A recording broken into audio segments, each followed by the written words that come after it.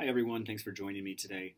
My name is Michael Brunson. I'm an instructor in the Park Management and Conservation program at Kansas State University, and I just wanted to share with you a little bit of my experience with incorporating field journals or nature journals into one of my classes.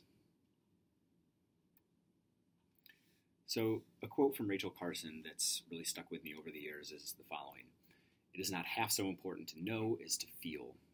Facts are the seeds that later produce knowledge and wisdom, and the emotions and impressions of the senses are the fertile soil in which the seeds must grow." And as much as I want my students to retain information and facts and things like that in my class, I want them to have a connection to those facts. I want them to have a connection to that information and not just be something that they have to memorize. So this is something that I've found a lot of success with these nature journals, these field journals, incorporated into one of my classes.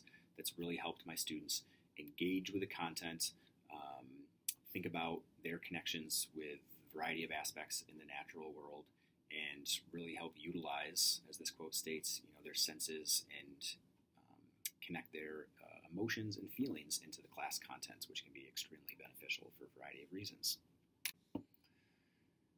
And we can take a quick look at the literature and find that there is plenty of evidence to support the beneficial outcomes of any kind of journaling, whether it's nature journaling or otherwise, and not just at any age group, but specifically in higher education as well. So nature journaling can be a multi-layered pedagogical tool of experience, collaboration, participation, reflection in environmental teaching and learning in higher ed. After completing a cycle of consistent nature observations, students were incorporating direct experience, that observation, as a valuable strategy for reading and writing. So already highlighting that connectivity between being out in the field, journaling there, and then incorporating things in the classroom as well. And then also this idea that studies have shown that faculty believe in the potential of journals. The value of journals is a positive tool to encourage reflection and learning. So a little bit about my class. It's in the Park Management and Conservation program, and it's natural history for the park professional. So it's primarily based on wildlife identification and looking at native fauna to not just Kansas, but the greater Great Plains ecoregion. But it also incorporates concepts of natural history and the role that natural history still plays in our lives.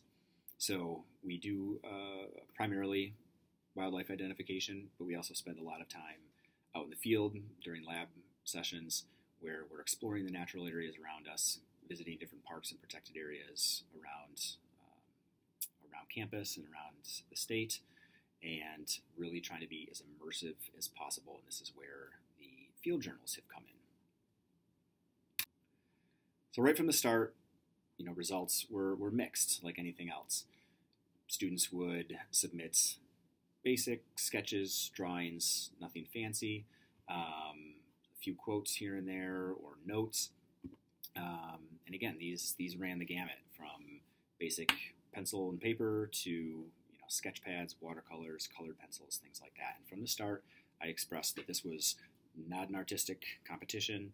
I just wanted students to put pen to paper or pencil to paper or colored pencils to paper, write what they saw, draw what they saw, take that time to just share what they were seeing.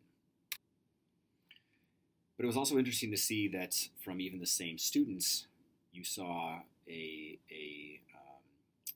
growth of engagements or an increase in engagement. So the first picture is from the same student and is the other picture with the bird wings.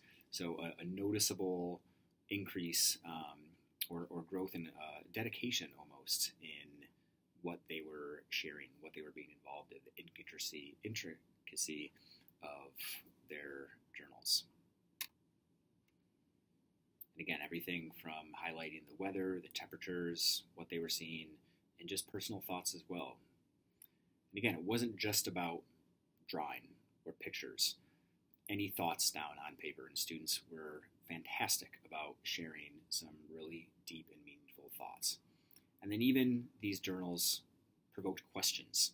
So even asking simple questions of phenological changes of the season, about why leaves change at different times of the year and why they change in the way that they do. So provoked questions from these journals as well. So a few takeaways. Obviously students loved being outside. That was one of the biggest benefits of these opportunities in these lab sessions.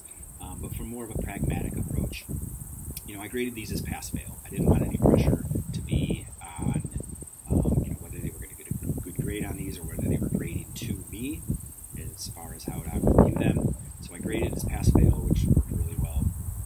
I was able to connect that class content to the field experience, really relate things in that way.